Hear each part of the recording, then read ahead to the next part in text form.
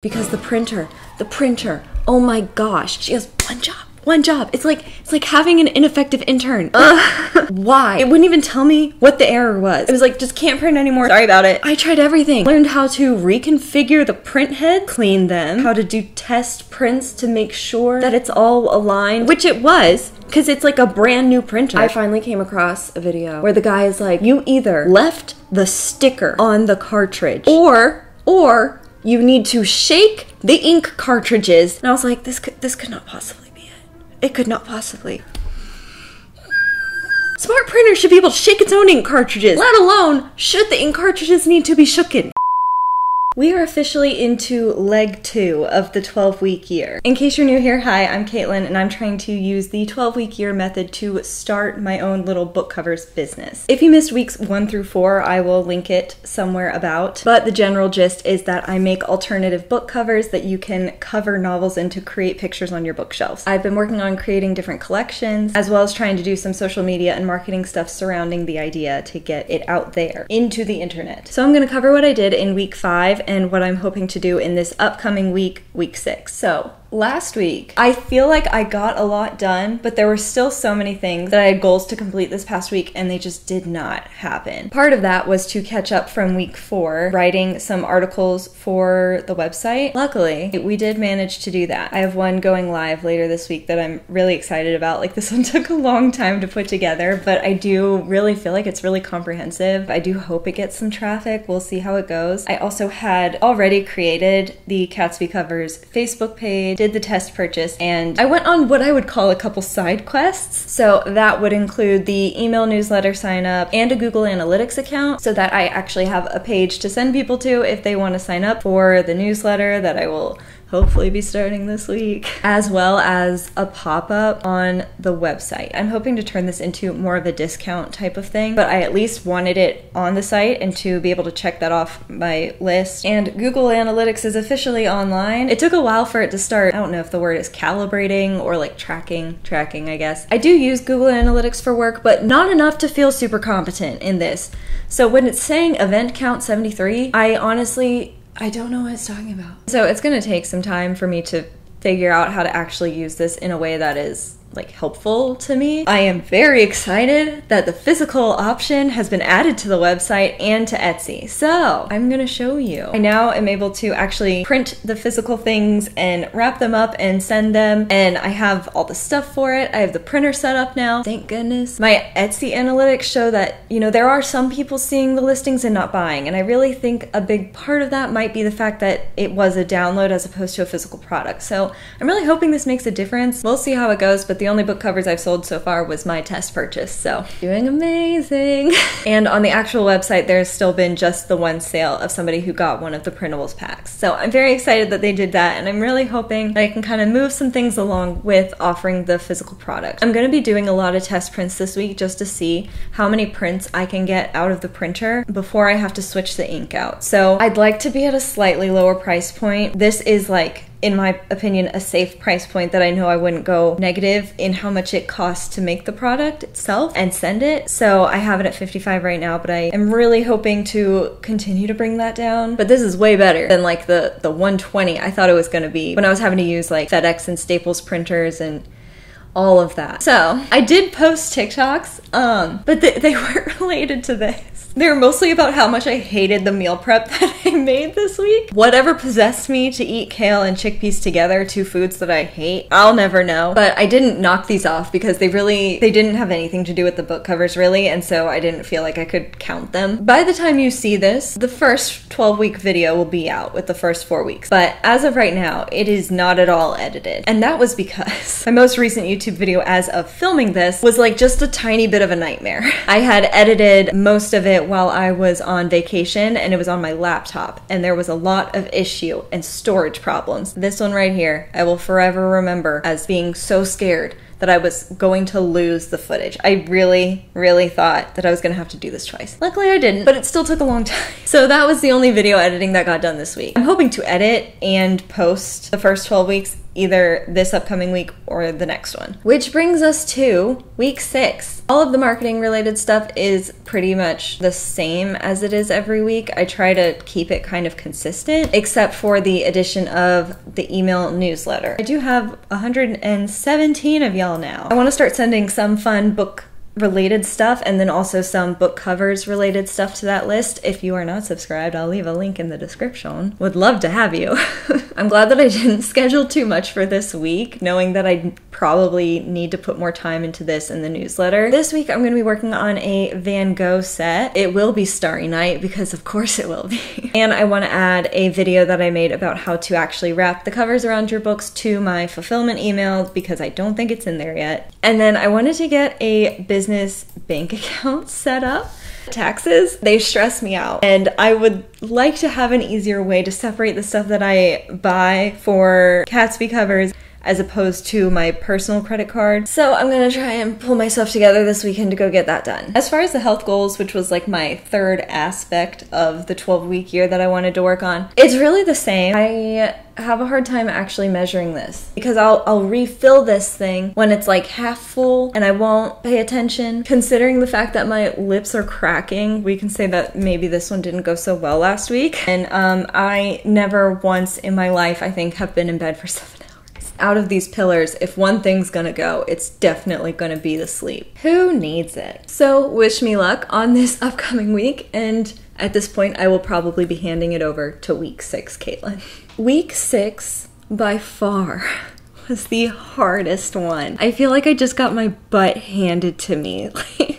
On paper, like in my plan that I have here, nothing got done, basically. Nothing. Also, a lot did get done. I will explain. Here we are where nothing actually got checked off. I got the Van Gogh set done, which I will show you in a second. It turned out very beautiful. I was very happy with it. And then this just didn't happen. This just did not happen. So as far as scores go, a fail, another fail, and like on the health stuff, don't even worry about it. But like that said, I feel like a lot still did get done because I was able to work on some of the behind the scenes website-y stuff that I need to work on. And then I was also able to work on a lot of new book cover sets, like actually get the files done, print them out. I have a lot of product photos that I really like. And when I talk about printing, I was able to print a lot of them to get the product photos, but when I say I was fighting my printer for hours this weekend, almost into the double-digit hours, like that long. She's the worst coworker I've ever had.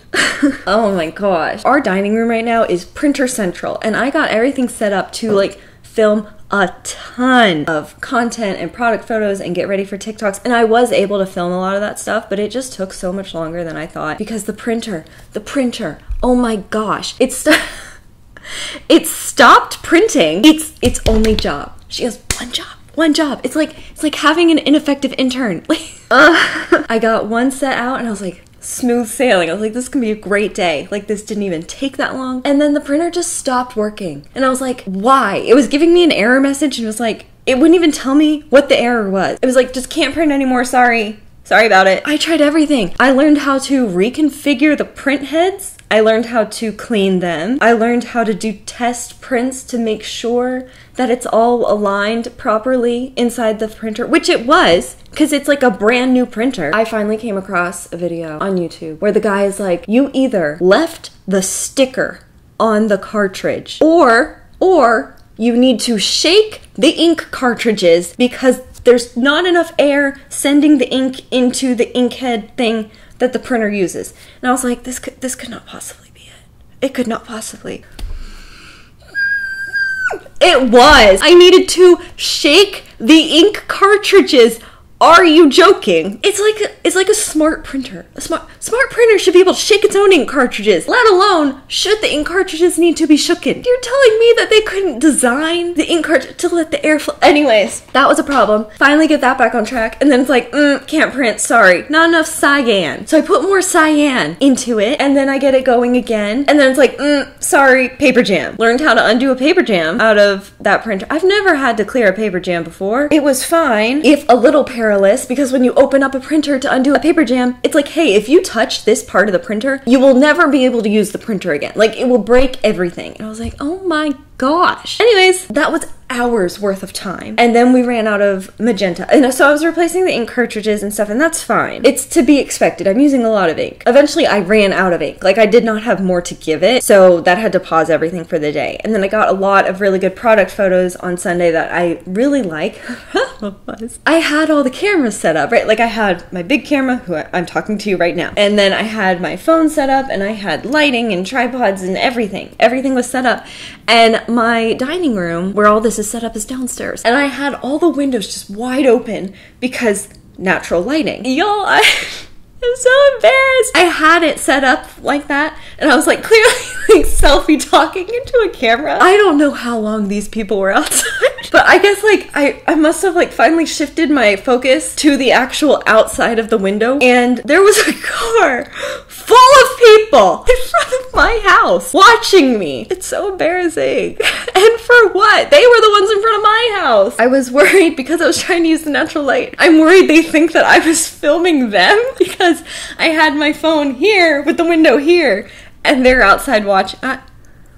Anyways, then I had issues uploading pictures and video that I took on my phone to the drive, and it's just madness.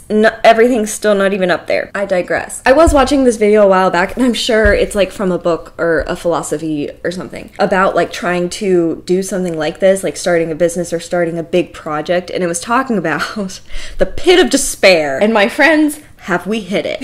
So like the whole idea is that you start up here and you're just so excited about your idea and you just love everything about it, and then you start to learn more and you get to this point where you're like, how on earth do I do this? And you finally figure out you know enough that you know that there's so much more to know. Like you start up here like there's a certain amount of knowledge I need, and then you get here and you're like, the amount of knowledge I need to do this properly is fathomless. I feel like I'm there right now, and partially it's because I ordered the product of a company that's already doing this very successfully. And it was just like it was really frustrating to get it and to see like what theirs looks like and what type of stuff they can do. And I assume it's because they're a whole company and I'm a me with a printer that doesn't even work half the time. I'm just really debating on whether I want to try and change my product to be more like theirs because I know that theirs is selling successfully, or do I want to stay on the track that I'm on and have something very different from what's out there. I'm just kind of stuck on it because they use a more, I think it's like semi-gloss satin type of paper, like shiny.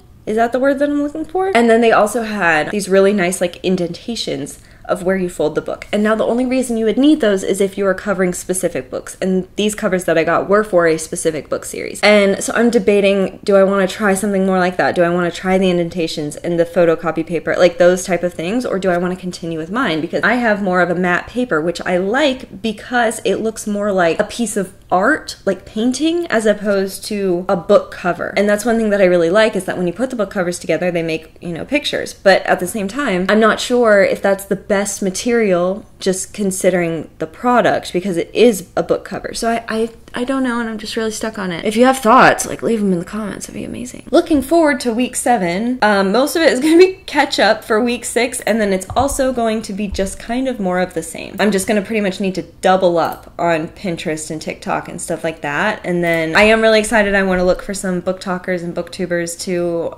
sort of give covers to if they're interested and they would maybe want to make some content about it. That's something I would really like to do. I also want to keep working on some of the SEO stuff. I need to put more stuff on the Etsy. I'm still working on offering the physical product on Etsy. Most of them right now are still PDFs. So working on that. I also wanted to venture into interior design TikTok because, like I said before, I feel like there is kind of 2 groups of people that would be interested in this. People who are readers or people who are decorators, like interior designers who can use books as decoration. So I'm going to be looking into that and seeing like what type of content they make, what they're into. This was a rough week, but I'm trying to tell myself that even though I feel like I'm in that like pit of despair section, after that it really does increase and you figure it out. And I feel like a lot of people give up when they're in this part, because I was feeling real low on Saturday, I'm not gonna lie. But I am convinced that if I keep learning and working on that I can kind of get out of that. And I don't just want to stop here just because it's hard. So that's the goal. Oh, I can show you the product photos. They turned out, I was very excited. So I wanted to do a sort of ballet without being annoying about ballet type of thing. So I did a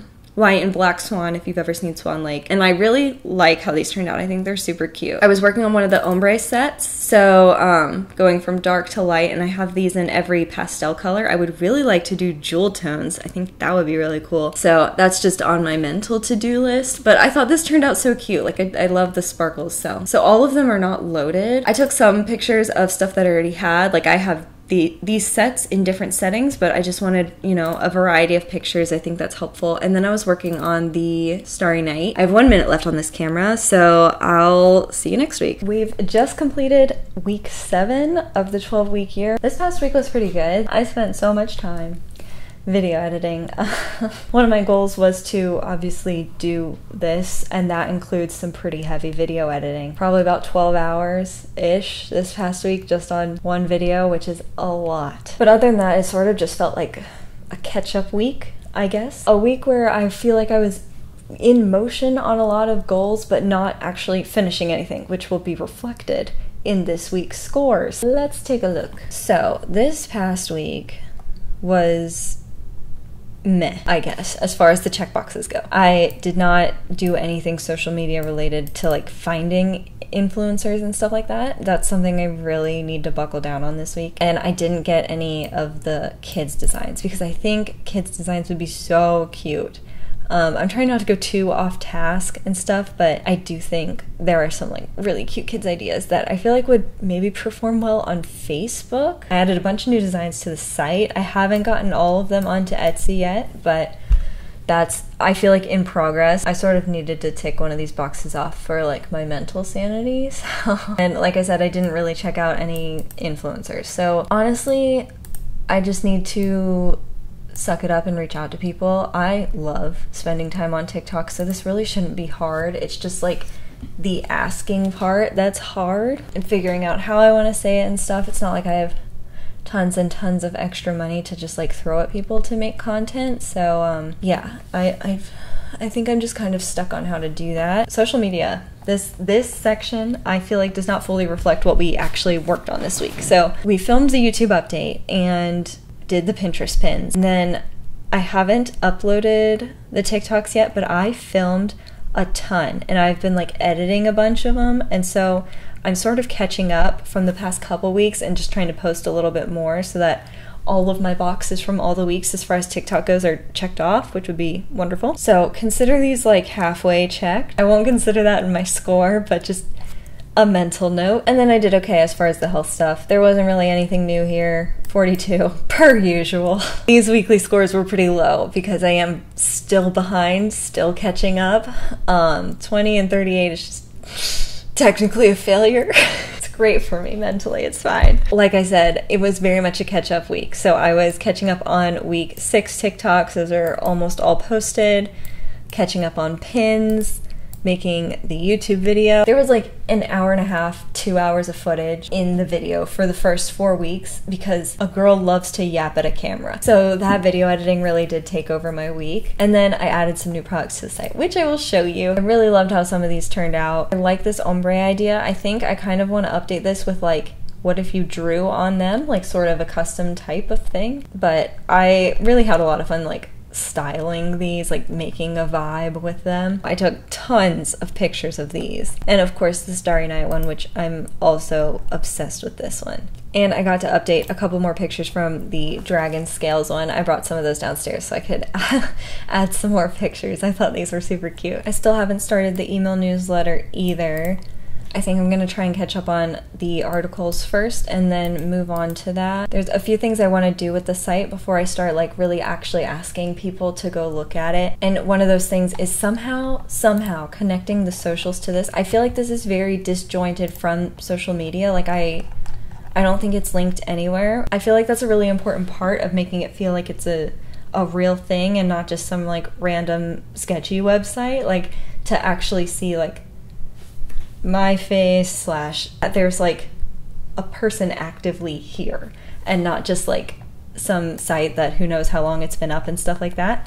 So I want to figure out a way to incorporate that somewhere into the design. But other than that, it was a pretty slow week. Try to maneuver so you can see the covers, because I did just film a video and had them in the background. There's the Monets, the Van Gogh. Over here is the yellow. I do think they're super cute. Pretty much an uneventful week. I'm just going to be trying to catch up again more this week. Hopefully reaching out to some people on social media and figuring out a way to do that, because I really want to work with people, but I also understand that people's time is valuable and I want to pay them, but the bank account says nor.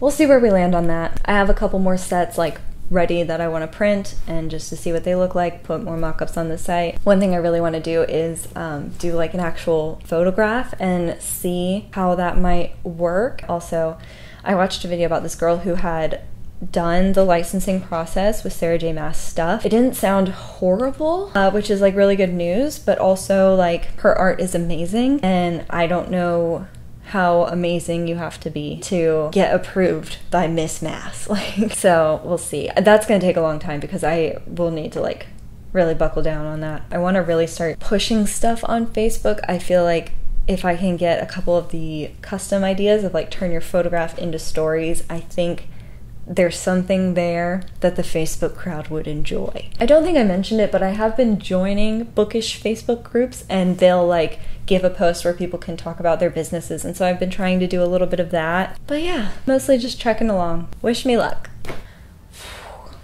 Week 8 of the 12-week year is behind us. Send so much help. This week went pretty well. I'm kind of just getting to a point where I am used to sitting with the feeling of it is not possible to do as much as I want to do. Time is a finite resource, but we still got some stuff done that I want to share with you. To the Notion. This past week, I feel like I kind of got half of what I wanted to get done finished, and then I was also making up for some previous week stuff that I had not gotten done. So this week, I worked on some new designs, these floral ones, which I think turned out super cute. The main reason that I made them was to make a TikTok explaining how to make book covers and sort of like slide a pitch in at the end of the video. But I ended up loving them so much, I think I'm just gonna add them to the site. They took like 10 minutes to draw, but I think they're so cute and simple and have a very rom-com contemporary vibe to them. I wrote the Red Rising article that I wanted to do, and that is getting published tonight. And then I also finished the Sarah J. Maas reading order article. Like with the other ones, I used Surfer SEO to optimize them, so hopefully they will start crawling in Google. And I still have one more article to write as makeup for this week, and of course contact book talkers,